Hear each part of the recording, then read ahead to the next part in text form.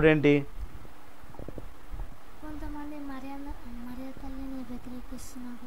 కొంచెంమంది మరియ తల్లిని వ్యతిరేకిస్తున్నారు. అవును.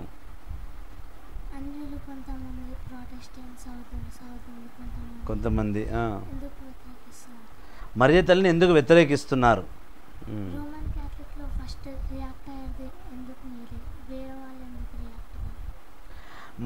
క్యాథలిక్లో మరియ తల్లిని అవమానపరుస్తే మీరే ఎందుకు ఫస్ట్ రియాక్ట్ అవుతున్నారు, వేరే వారు ఎందుకు రియాక్ట్ అవుతలేరా? ఫస్ట్ ఆఫ్ ఆల్ మరియ తల్లిని ఎందుకు వ్యతిరేకిస్తున్నారు అనే క్వశ్చన్ మీద మీకు ఆన్సర్ చెప్తా. మీ క్వశ్చన్ మీరు ఏమడుగుతున్నారంటే మరియ తల్లిని ఎందుకు వ్యతిరేకిస్తున్నారు, అటు వేరే మతస్థులు కానీ ప్రొటెస్టెంట్ వారు ఎందుకు వ్యతిరేకిస్తున్నారు, పైగా రోమన్ క్యాథలిక్లో మీరే ఎందుకు స్పందిస్తున్నారు, వేరే వారు ఎందుకు స్పందించట్లేదు, అంతేనా బ్రదర్? ఫస్ట్ ఆఫ్ ఆల్ మన క్రైస్తవ్యంలో ఉన్న కొన్ని విషయాలు చెప్పిన తర్వాత అప్పుడు మతస్థులకు వేరే మతం వారి గురించి మనం తెలుసుకుందాం. ప్రొటెస్టెంట్ వారు మరియ తల్లిని పూర్తిగా వ్యతిరేకిస్తారు. వాళ్ళు అంటారు మరియ తల్లిని గౌరవిస్తాము అంటారు, కానీ మరియ తల్లిని పూర్తిగా గౌరవించట్లేదు అనేది నాది కూడా ఒక కంప్లైంటే. ఎందుకు వ్యతిరేకిస్తారు మరి? ఎందుకనంటే sir first of all Roman Catholic ఉన్నప్పుడు అందరం ఒకటే రోమన్ క్యాథలిక్లోనే ఉన్నప్పుడు, అంటే యేసు ప్రభు పుట్టి శిలమరణం పొందుకొని పునరుత్థానం అయిన తర్వాత 1473 వరకు, అనగా 0001 ఇయర్ నుంచి 1483 ఇయర్ వరకు ప్రొటెస్టెంట్ అనేది లేదు. రోమన్ క్యాథలికే ఉండింది, క్రిస్టియానిటీ ఉండింది. రోమన్ క్యాథలిక్ అని కూడా చెప్పలేను నేను. క్రిస్టియానిటీ యేసుక్రీస్తు చనిపోయిన తర్వాత 300 సంవత్సరాలు, యేసుక్రీస్తు చనిపోయి పునరుత్థానం అయిన తర్వాత 300 ఇయర్స్ తర్వాత క్రైస్తవ్యం బలపడ్డది.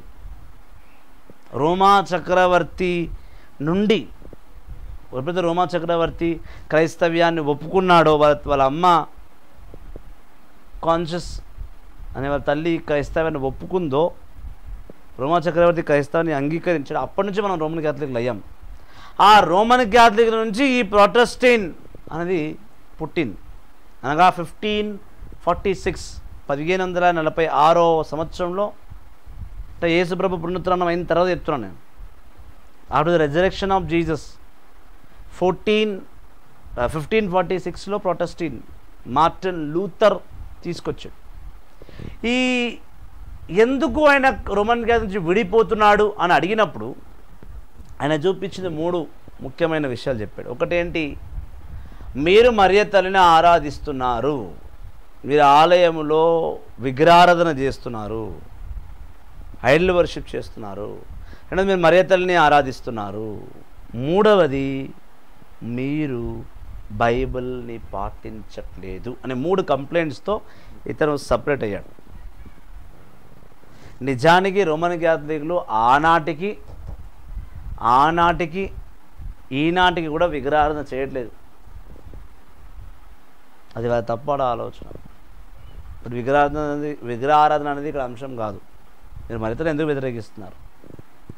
ప్రొటెస్టెంట్లు ఏమంటారంటే, మీరు మరియ తల్లికి చీరలు కట్టి కొబ్బరికాయలు కొట్టి దండేసి ఆయమనే దేవత అన్నారు, ఆమె దేవత కాదు అన్నారు. నిజంగా దేవత కాదు, మేమేమైనా దేవతగా అంగీకరించట్లేదు, మేము ఎవరు కూడా దేవతను అనము.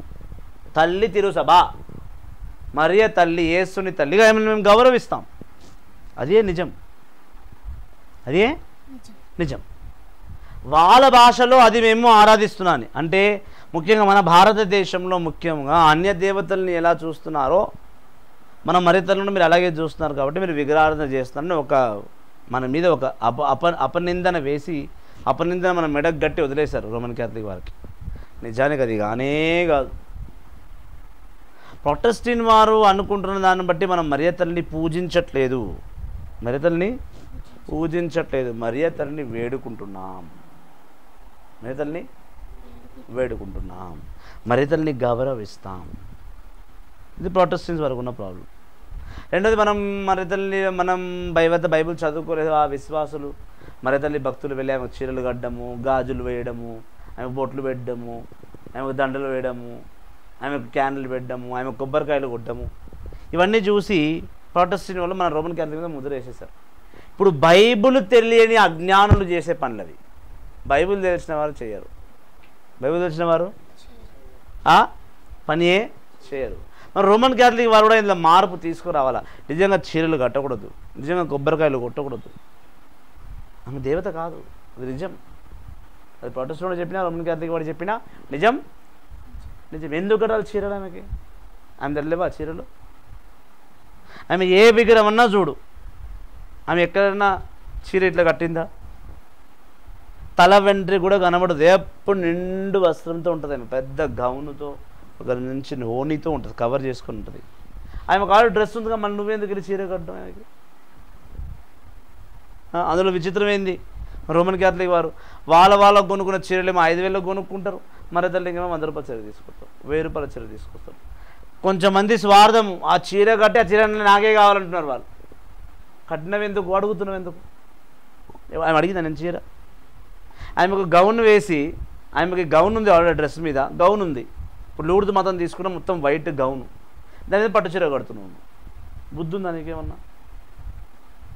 ఇప్పుడు మగపూడికి షర్ట్ ప్యాంట్ వేసి ఆ షర్ట్ ప్యాంట్ మీద చీర కడితే ఎట్లుంటుంది? అందవికారంగా ఉంటుందా ఉండదా? ఇప్పుడు అమ్మాయి డ్రెస్ వేసుకుంది, ఆ డ్రెస్ మీద నువ్వు వెళ్ళి హాఫ్ సారీ కడితే ఎట్లుంటుంది? అది ఏమంటుంది? అంటే డ్రెస్లో మళ్ళీ హాఫ్ సారీ ఎందుకు, రెండు గిల్లీస్ కదా అని అన్నారు కదా. మరి నువ్వేం చేస్తున్నావు? స్పష్టంగా డ్రెస్ ఎందుకు వేస్తున్నావు, ఆమె చీర ఎందుకు కడుతున్నావు? అవసరమే ఉంది. ఆమె మీద జబదన్న మర్చిపోయారు.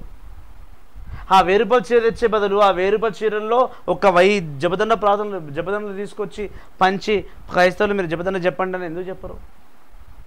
రోమన్ క్యాథలిక్ ఇలాంటి మార్పులు తీసుకురావాలా? ఇట్లాంటి మార్పులు మనము దీన్ని చూసి ఆ ప్రొటెస్టెంట్లు ఏమంటారు? మీరు ఆరాధిస్తున్నారు, మీరు విగ్రహారాధన చేస్తారు. ఆయన ముందు అన్నం పెడతారు. ఏమన్నం పెడతారు? మరియమాత అన్నం అని పెడతారు. ఏం పెడతారు మీరు? మరియమాత అన్నము, ఒక బగారా అన్నము, అందులో కూడా చికెన్ 65, ఒక పప్పు, డ్రమ్ స్టిక్స్, కొంచెంమంది తమిళలో అయితే మరీ ఘోరంగా అందులో ఏం పెడతారు? ఆ డ్రమ్ స్టిక్స్ది ఏంది ఆకులు, ఆ డ్రమ్ స్టిక్స్ ఆకులట, అది చేసి పెడితే ఆ మాత తింటుందంట, మరి అమ్మవారు తింటుంది అంటారు వాళ్ళు. మదర్ మేరీ పుట్టింది ఇక్కడ ఎక్కడ? బెత్లెహేంలో. ఆమె బతికిందంతా బెత్లెహేంలో డ్రమ్ స్టిక్స్ కూరగా ఏది? బెత్లెహేంలో బగారన్నం ఎక్కడ? బెత్లెహేంలో చికెన్ 65 పప్పు ఎక్కడిది నాయన? ఎక్కడిది? మరేమాత ఎప్పుడు చికెన్ 65 తిన్నది నాకు చెప్పు. చికెన్ 65 ఎప్పుడు పుట్టింది? నువ్వు ఇప్పుడు పెడితే ఆమె తింటుంది? పైగా వచ్చి తింటుందా? అది చెప్పు నువ్వు ఫస్ట్. మాతకి అన్నం పెడుతున్నామని అంటారు, మీ కోరికలన్నీ నన్ను లేస్తారు. కోరికలు మీరేసి మీరు తిని మళ్ళీ ఆయమకు అన్నం పెడితే మేము తింటుంది? మాతకి ఎక్కుతుంది, ఎక్కదు దిగదు, ఆమె దిగదు, ఈ అన్నం ఆమె దగ్గర ఎక్కదు. పరలోకానికి అన్నమే పోదు. పరలోకంలో మన్నా ఉందని బైబిల్ చెప్పలేదా? పరలోకంలో మన్నా ఉంది. నువ్వేమో చికెన్ 65 పాపడాలు ఏమేమో పెడుతురా ఆమెకు. భూలోకంలో తినదా ఏమో? భూలోకంలో మన్నా లేదని అన్నం పెట్టినావు. సిస్టర్ గారు చెప్తున్నారు, భూలోకంలో మన్నా లేదు కదా, అందుకే మేము బగారన్నం పెట్టినామంట. చూడు ఆమె ఒక చిత్రం, విశ్వాసరాలు ఏం మాట్లాడుతుంది చూడు. సరే నువ్వు పెట్టినావు, ఆమె తిన్నదా? మరి 10 నిమిషాలు కాగానే నువ్వు పోయి తిన్నావు. మరి విచిత్రమైన తెలుసా పెద్ద మీకు? ఇప్పుడు అన్నం పెట్టి ఆమె ముందు పెట్టినాక ఫ్యాన్ గిన్నె వేస్తాం కదా, ఫ్యాన్ వేసినప్పుడు బగారంలో పప్పు ఇంకదా.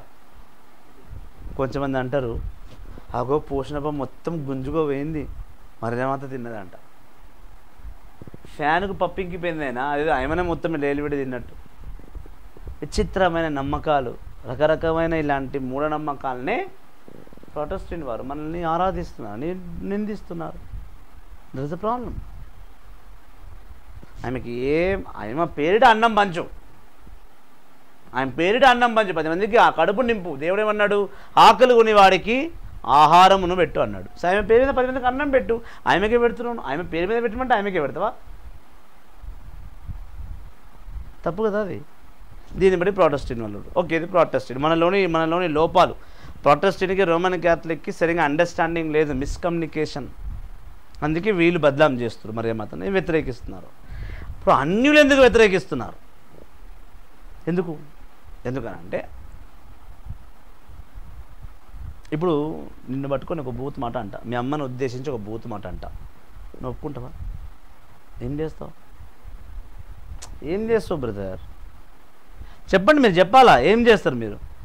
మేము అందరాన్ని మీ మమ్మీని మీ తల్లిని ఉద్దేశిస్తూ నేను ఒక 2 బూత్ మాటలు చెప్పా, నువ్వు ఊరుకుంటావా? ఏం చేస్తావు? తిరిగి తిడతారు. అదే బూత్ మాట నువ్వు రిపీట్ చేసి నువ్వేరా అని అంటావు. ఇంకెక్కువ పెద్ద పైల్వాన్ అయితే నన్ను దెబ్బలు కొడతావా? అవునా కదా? నవ్వుతావేం బ్రదర్? అవునా కదా? అవును. కానీ ఇక్కడ విచిత్రం ఏంటంటే మన రోమన్ క్యాథలిక్లు, మన సిగ్గుదప్పిన బతుకులు ఎట్లాంటి బతుకులు అంటే, మన మర్యాదలను ఎవరు ఎంత మాట్లాడు, ఒక్క రోమన్ క్యాథలిక్ స్పందించడు. ఆమె మీద వేసిన నిందలు ఎవ్వరు జరపరు. అది కరెక్ట్ కాదు, ఆ తల్లి గౌరవవంతమైన తల్లి అని ఎవ్వరు చెప్పరు. ఆమె గొప్పతనం ఎప్పుడు ఈ లోకానికి తెలియపరచరు, బోధించరు. ముఖ్యంగా మరియమాత భక్తులు అని చెప్పుకుంటున్న ఈ భక్తులు కూడా అంతే, దొంగ భక్తులు అంతా. ఓ మదర్ మేరీ ఐ లవ్ శనివారం కావి గట్టి నడుచుకొని పోయి, అమ్మో ఇక చెప్పొద్ది, ఇక మరియమాత అంటే ప్రాణం అంటారు. కానీ ఆ మరియమాత గురించి వాళ్ళకి రవ్వంతా కూడా తెలియదు. చాలా బాధాకరమైన విషయం. ఇంకోటి గమనించాలి.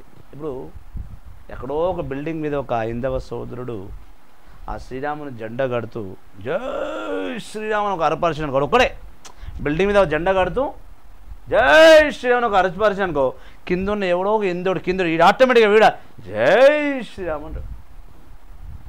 అంటే ఇప్పుడు మన క్రైస్తవ్యంలో పక్కన క్రైస్తవం ప్రైజరాడు అంటే నిన్ను చూస్తున్నాడు. ప్రైజరాడా? ఏం ప్రైజరా? ప్రైజేవాడు లాడేవాడు ఇద్దరు ఒకటేనా? వేరు అడుగుతాడు. హైందవ్యంలో యూనిటీ ఉంది, మన క్రైస్తవ్యంలో యూనిటీ లేదు. రాముని ఒక మాటను నేను రామ్ చేస్తాడు. ముస్లిమ్స్ దగ్గరికి వెళ్ళి వాళ్ళ అన్నని ఒక మాట అను, హే అల్లా నువ్వు అనాల, అట్లా చేస్తాను నిన్నాడు. మన క్రైస్తవం ప్రభుని తిట్టు, మన ప్రభుని ఏం తిట్టారు? 3 మేకులు పీక్కోలేని వాడు అంటారు, ఆడు చాతగానోడు అంటారు, మరియమాతని రకరకాల మాటలతో అంటారు. మన క్రైస్తవులు స్పందించారు. ఏమంటారంటే వాడి పాపాన వాడే పోతాడు, ఈమె పాపాన ఈమె పోతుంది, ఎట్లను స్పందించక. వాడు చెప్తున్నాడు కదా వాడి పాప కూడా వాడే పోతాడు. అదే మీ అమ్మని అంటే నువ్వు పడతావా? నువ్వు పడవు. ఇప్పుడు మా అందరికీ మా అమ్మ ఎవరమ్మా? మరియమ్మ. మా మరియమ్మ అంటే నేను కొడుకుని ఎందుకు పడతా? పడ కదా. ఇప్పుడు నా ఒక్కరికి రేషం వస్తుంది, తత్మనందరూ సిగ్గు తప్పిన నేనేం చేయాలి? Point number 1. అయితే మరియమాతను వ్యతిరేకించడానికి బలమైన కారణం ఇంకోటి ఉంది. ఏంటంటే యేసు ప్రభు సువార్తను ఆపడానికి, యేసుక్రీస్తు వాక్యాలు బోధించకూడదంటే మనం రెచ్చగొట్టాలి. మనం రెచ్చగొట్టాలంటే ఎవరిని తిట్టాలా? అమ్మని తిట్టాలా? మన సెంటిమెంట్ ఎవరు అంటమా? మన అమ్మని తిట్టే మనం ఏం చేస్తే కొట్లాడకపోతాం. నేను కొట్లాడకపోను, వాక్యమును తీసుకొని పోతా. అందరు కత్తులు కట్టాలని తీసుకొస్తే అంతకన్నా పవర్ఫుల్, అందరికన్నా పవర్ఫుల్ వాక్యం నీది పట్టుకోపోతా. వాడు నెక్స్ట్ టైం మరే మాత్రం తిట్టొద్దు, అట్లా చూపిస్తా వానికి రెఫరెన్స్ ఇందులోకి. అర్థమైందా? మర్యాదల్ని ఎందుకు వ్యతిరేకిస్తారంటే ఆమె ఏమనదు, మౌనంగా. మరి ఆమెను చూస్తే భయపెట్టించే ఆమె వెళ్ళకుంటుంది. ఆమె చూస్తే భయపెట్టించే ఉంటుందా? అందవికారంగా ఉంటుంది ఏమో, రిలీజ్గా బట్టలు లేకుండా తిరుగుతున్నట్టు ఇటు లేనే. ఆమెను చూస్తేనే ఎవరైనా చూడను ఇట్లా అంటారు. ఆమెను చూస్తే కొన్ని జాగ్రత్త మనం బొమ్మ కూడా పోం భయానికి. నేను పోయినట్టు దిక్కు అంటారు. ఇప్పుడు హోలీ స్పిరిట్ వచ్చిన దగ్గరికి ఎవరైనా పోతావు. నీకు హోలీ స్పిరిట్ వస్తుంది అనుకో, నీ పక్కన నిలబడతారు. అదే వేరే వాళ్ళ మీద కూడా దేవుళ్ళు వస్తారు కదా, మళ్ళీ పోమంట పోతారా? అమ్మో పోను మేము అంటారు. మా భయం అయితే ఆమెను చూస్తే అంటారు. మరియ తల్లి ఏమనదు కాబట్టి ఆమె మీద వ్యతిరేకత. మన క్రైస్తవుల్ని అనగదొక్కాలంటే ఆమెను తిట్టాలా, ఆమెని తిట్టాలా. సువార్త ఆపేయాలంటే ఆమెని తిట్టాలా, తిడితేనే ఆపుతారు. అందుకే ఆమెను తిడుతుంది. పైగా ప్రొటెస్టెంట్లకు మరియ తల్లిని తిడితేంత వరకు వాళ్ళ కింద ముద్ద అన్నం దొరకదు. ధనము దొరుకుతుంది. మరియ తల్లి చాలా చాలా చాలా చాలా పవిత్రురాలు. ఆమెకు రెండో పెళ్ళి అయినట్టు, ఆమె 4 పిల్లలు ఉన్నట్టు, ఇలా చాలా చెప్తారు. వాక్య జ్ఞానం లేనివాడు చెప్పే ప్రతి మాట అబద్ధం. వాక్య జ్ఞానం లేకుండా చెప్పే ప్రతి మాట అబద్ధం మాట. వాక్య జ్ఞానం ఉన్నవాడు చెప్పు మాట నిజమైన మాట. వాక్య జ్ఞానం ప్రతి ఒక్కడికి చాలా అవసరం. అర్థమైందా లేదా? మరియ తల్లిని వ్యతిరేకించడం ఎవరు చేస్తారంటే వాళ్ళకి జ్ఞానం లేక చేస్తున్నారు. జ్ఞానం ఉన్నవాడు ఆ పని చేయడు. మరియ తల్లి గురించి యెహోవా తండ్రి అనగా బైబిల్లో పాత నిబంధనలో ఉన్న యెషయా గ్రంథంలోనే ఆమె గురించి ప్రస్తావించేసాడు. అర్థమైందా? ఆమె ఉన్న గొప్పతనము, ఆమె ఒక దేవుని సేవకురాలు, దేవుని ఎంపిక, దాన్ని బట్టి ఆమె జీవించింది. అందుకే ఈనాటికి కూడా ఆమెకు ఇవ్వాల్సిన గౌరవం మర్యాద అనేది ప్రతి మానవుడు ఇస్తాడు. లూకా సువార్తలో మరియ తల్లి దగ్గరికి ఎవరు వచ్చి మాట్లాడారు? 1వ అధ్యాయంలో ఎవరు వచ్చి మాట్లాడారు? గబ్రియేలు దూత వచ్చి మాట్లాడింది. ఒక సర్వసాధారణ స్త్రీ దగ్గర గబ్రియేలుతో రావడం అంటే ఎంత గొప్ప విషయం.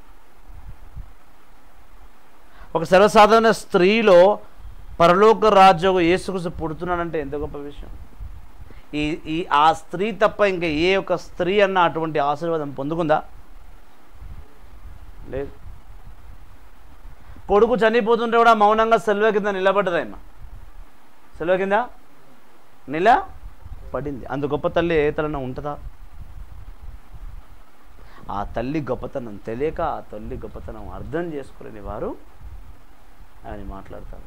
అలాంటి వారికి బుద్ధి చెప్పడానికే బ్రదర్ రాజు ఎప్పుడు 24/7 అవైలబుల్ ఉంటాడు. ఇప్పుడు మీ డౌట్ క్లారిఫికేషన్ అయిందా? ఇంకా డౌట్స్ ఉన్నాయా? ఇంకా డౌట్స్ ఉంటే చెప్పండి.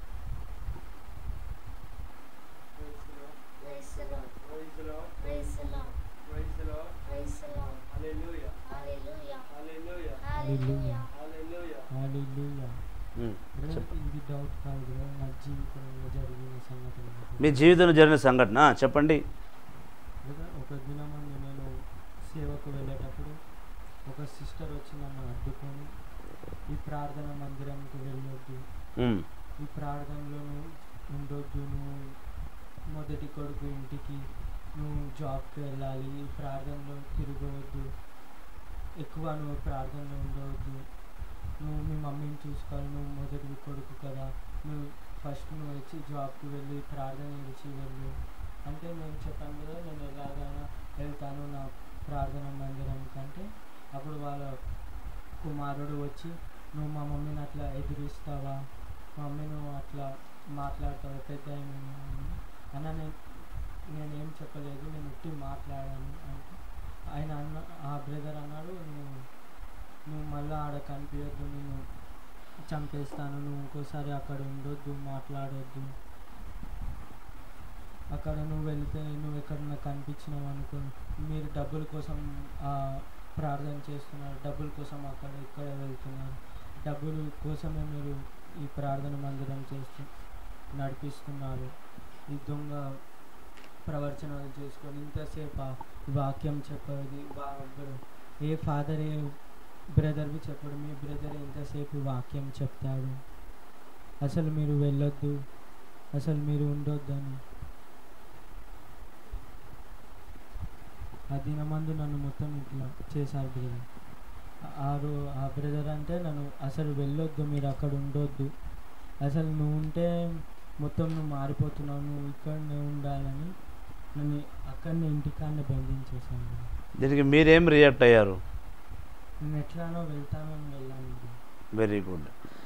మీరే కాదు, భారతదేశంలో చాలా సంఘాల్లో చాలా వరకు ఎదుర్కొన్న సమస్య ఇది. చాలా వరకు ఎదుర్కొన్న సమస్య. ఇప్పుడు నేను ఆపిన వారు వేరే మతస్థులా క్రైస్తవులా? క్రైస్తవులే ఆపారా? ఓహో, ఒక క్రైస్తవులే మరొక క్రైస్తవ సేవను ఆపారు. ఎందుకు ఆపి ఉంటారు? నీ అంచనా ప్రకారం, నీకు ఉన్న దేవుని జ్ఞానం ప్రకారం చెప్పు. నేను దేవునిలో ఎదుగుతున్నాను, వాళ్ళు ఎదుగుతలేదు. నువ్వు దేవుళ్ళు ఎదుగుతున్నా వాళ్ళకి ఎదగట్లేదు అనేది వాళ్ళ జెలస్ ఫీలింగ్, అసూయ. Okay, very good. సరే, దేవుడు నీతో గొప్పగానే మాట్లాడాడు. Praise the lord. దేవునికి స్తోత్రము. బ్రదర్, యోహాను సువార్త, జాన్స్ గాస్పల్ మనం బాగా చూస్తే 15వ అధ్యాయము 18వ వచనం. 15వ అధ్యాయం 15వ వచనంలో, if the world hates you, just remember that it has hated me first. If you belong to the world, then the world will love you as its own. But I choose you from this world and you do not belong to it. That is why the world hates you. యేసు ప్రభు బహు గొప్ప మాట చెప్పాడు. యోహాను సువార్త 15వ అధ్యాయం 18వ వచనం. Johne's 15:18 verse. ఈ లోకంలో నిన్ను ఈ ప్రజలు ద్వేషించడానికి మునిపే యేసుప్రభుని ఇలాగ ద్వేషించారు. యేసుప్రభుని కూడా నువ్వు వాక్యం చెప్పొద్దు, నువ్వు ఎందుకు వాక్యం చెప్తున్నావు, నువ్వు ఎందుకు అద్భుతాలు చేస్తున్నావు, నీకు ఎవడు అధికారం ఇచ్చాడు, నీవు దైవకుమారుడు అంటున్నావు, నువ్వు దైవకుమారుడైనా, అసలు నువ్వు ఎవరు అని చాలా చాలా నిందలు వేశారు. యేసుప్రభును కొన్ని చోట్ల నీవు బెస్బెల్వి అనగా దయ్యాలకు అధిపతివగుడు బెస్బెల్ వాడు, వాని పట్ల నువ్వు కార్యాలు చేస్తున్నావు, నీవు దేవుని కుమారుడు కాదని కూడా ఆయన మీద ఇష్టం వచ్చినట్టు ఆరోపణలు చేశారు. Praise the lord, praise the lord, హల్లెలూయా, యేసయ్యా వందనం, యేసయ్యా స్తోత్రం. మనం బాగా గమనించి చూస్తే మత్తయి సువార్త 10వ అధ్యాయము వచనములు 5 నుండి మనం ధ్యానించిన 5 నుండి 15 వరకు ధ్యానించిన యేసు ప్రభు 12 మంది శిష్యుల్ని పంపించేటప్పుడు ఒక మాట చెప్పాడు. మీరు నా నామములో వెళ్ళి దేవుని రాజ్యము సమీపిస్తున్నది, మీరు మారు మనసు పొందండి అని చెప్పు అని 12 మందిని పంపించాడు. మీకు తెలుసా ఈ 12 మంది ఎంత ఘోరంగా, ఎంత నిర్మానుష్యంగా వాళ్ళ జీవితాన్ని పాడు చేసుకున్నారో తెలుసా? తెలియదు. యేసుప్రభు ఉన్నంత వరకు వాళ్ళకి సేవ చేయాలి, సేవలో పాల్గొనాలని 100% ఇంట్రెస్ట్ లేకుండే. ఎప్పుడైతే ప్రభు చనిపోయారో దాని తర్వాత వాళ్ళు చేసిన సేవ ఇది క్రైస్తవ్యాన్ని నిలబెట్టింది. యేసు ప్రభుని అనరాని మాట్లాడినారు. నువ్వు బెజ్బెల్ దేవుడు అన్నారు, నువ్వు అదన్నారు, నువ్వు ఇదన్నారు, నువ్వు మత మార్పిడి చేస్తున్నావు. అదే మత్తయి సువార్త 12వ అధ్యాయంలో 22వ వచనం నుంచి చూసినా కూడా నువ్వు దయ్యాలకు దేవుడవి, దేవుని కుమారుడు కాదన్నారు. నువ్వు మతబోధకుడివి అన్నారు, నువ్వు దొంగ అన్నారు, నువ్వు దొర అన్నారు. సొంత అన్నతమ్ముళ్ళే ఆయన్ని అంగీకరించలేదు. సొంత అన్నతమ్ములు అంటే ఆయనకు తోడు పుట్టిన మరే తల్లి యోసేపుకి ఆయనకు తోడు పుట్టినవారు, పెద్దమ్మ చిన్నమ్మ పిల్లలు చెప్తున్నా, కజిన్ బ్రదర్స్ ఒప్పుకోలేదు. ఆయన యేసు వెనక తిరిగి చూడలా. శిలువ మీద యేసు ఒక్కడే నిలబడ్డాడు. అంతప్పుడు ఎవరైనా చనిపోయారా? ఆయన ఒక్కఆయన్నే రక్షణ గురించి చనిపోయిన వారు. ఇద్దరు పక్కకు దొంగ వాళ్ళు. కానీ మంచి పోరాటంలో చనిపోయింది ఎవరు? యేసు ఒక్కడే. ఆయననే వదిలేదు ప్రపంచం. నేను ఎందుకు వదులుతుంది? సిరా గ్రంథం 2వ అధ్యాయం 1వ వచనం 2వ వచనం చెప్తుంది, ఎప్పుడైతే నువ్వు ప్రభుని సేవించడం మొదలు పెడతావో నువ్వు శోధనలకు గురి కాక తప్పదు. శోధనలకి గురి కాక తప్పదు కాక తప్పదు. అదే కాక యేసు ప్రభు ఇంకెన్నో విషయాలు, ఎన్నో మాటలు చెప్పాడు సువార్తలంతా కూడా. దాన్ని మీరు ఒక ఎపిసోడ్గా చేయండి మీ ఛానల్లో. ఇదే అంశంను మీరు ఎపిసోడ్గా తీసుకురండి, మనం దాని మీద కూర్చొని రేపే మాట్లాడదాం. ఓకేనా? ఇంకేం డౌట్స్ ఉన్నాయా మీకు? భయపడొద్దు. సేవను అడ్డుకోవడానికి 100 మంది పుట్టుకొస్తారు. స్థిరంగా నిలబడ్డవాడు దేవుని బిడ్డ. హల్లెలూయా, ప్రైజ్ ది లార్డ్. ఈ అంశం గురించి మనం మళ్ళీ మాట్లాడదాం. ఖచ్చితంగా దీని మీద ఒక ఎపిసోడ్ చేయండి, వివరంగా కూర్చొని మాట్లాడదాం. ఓకేనా? సో మీ అన్ని డౌట్స్ క్లారిఫికేషన్ అయినట్టేనా? మీ ఛానల్లో వేస్తారా ఈ వీడియో? లింక్ పంపించండి, నేను చూస్తాను. Okay, praise the lord. God bless you. చిన్న ప్రార్థన చేస్తారా? చేయండి. ఎవరు చేస్తారు? చిన్న ప్రార్థన చేయండి. పితా పుత్ర పవిత్రాత్మ నామమున ఆమేన్. అందరు చేతులు జోడించి కళ్ళు మూసుకొని ప్రార్థించేదని. పరిశుద్ధుడ పరిశుద్ధుడ పరమ వైద్యుడ కృపగల తండ్రి, మహిమగల దేవ, నా జాలి గల తండ్రి, నీకెంతో స్తోత్రము దేవా. ఈ దినమును ఇచ్చినందుకు నీకెంతో స్తోత్రము తండ్రి ప్రభా. తండ్రి రికార్డు మెసేజ్ నడిపిస్తున్నందుకు నీకెంతో స్తోత్రము దేవా ప్రభా. స్టార్టింగ్ నుంచి ఎండే వరకు నడిపించినందుకు నీకెంతో స్తోత్రము తండ్రి ప్రభా. నీకెంతో వందనాలు తండ్రి ప్రభా. తండ్రి ఇలాగే ప్రభా తండ్రి ప్రతి ఒక్క చేసే కృపను దయచేయమని అడుగుతున్నాను తండ్రి. ఆమేన్. నామముల ముంగడ వెళ్ళ కృపను దయచేయమని అడుగుతున్నాను ఆమేన్. తండ్రి. నీకెంతో స్తోత్రము దేవా. నీకెంతో వందనాలు తండ్రి ప్రభా. మా బుర్రల ప్రభా ప్రతి ఒక్క చెడుని తీసి ప్రభా తండ్రి 24/7 ప్రభా నీ వాక్యం నడిచే కృపను దయచేయమని ఆమేన్. నీకెంతో స్తోత్రము దేవా. నీకెంతో వందనాలు తండ్రి ప్రభా. మా బుర్రల ప్రభా తండ్రి కొత్త దయచేయమని అడుగుతున్నాను ప్రభా తండ్రి. ఈ లోకంకి ప్రభా తండ్రి క్రీస్తు అని తెలిసే కృపను దయచేయమని అడుగుతున్నాను దేవా. నీకెంతో స్తోత్రము తండ్రి. నీకెంతో వందనాలు తండ్రి ప్రభా. ఇంకా గొప్పగా నడిపించమని అడిగి వేడుకుంటున్నాను తండ్రి. ఆమేన్ ఆమేన్ ఆమేన్. ఈ సమయాన్ని బట్టి ప్రభా తండ్రి డివైన్ బ్రదర్స్ని ప్రభా తండ్రి బలపరిచిన దానికి స్తోత్రం. వాళ్ళ ద్వారా గొప్ప సమస్యలకు గొప్ప సమాధానము ఇచ్చావు నాయన. అవును ప్రభా తండ్రి, ఇది నాయన ఈ బ్రదర్స్ని ఆశీర్వదించు, వాళ్ళ యూట్యూబ్ ఛానల్ని ఆశీర్వదించు. వాడి ఛానల్ ద్వారా ఎన్నో గొప్ప కార్యాలు చేసి నీ కృపా సత్యంలో వాళ్ళు జీవించే కృపను దయచేయమని నజరేయుడైన యేసుక్రీస్తు నామములో ప్రార్థిస్తున్నాం తండ్రి. ఆమేన్. ఆమేన్. పితా పుత్ర పవిత్ర ఆత్మ నామమున మా ఛానల్ని సబ్స్క్రైబ్ చేయండి. ఇలాంటి ఇంకెన్నో ఇంటర్వ్యూస్కి మీరు వెయిట్ చేయండి. గొప్ప డౌట్స్ అన్నీ కూడా మీకు క్లారిఫికేషన్ చేయబడతాయి. దేవుడు మిమ్మల్ని దీవించును గాక. Praise the lord. Praise the lord.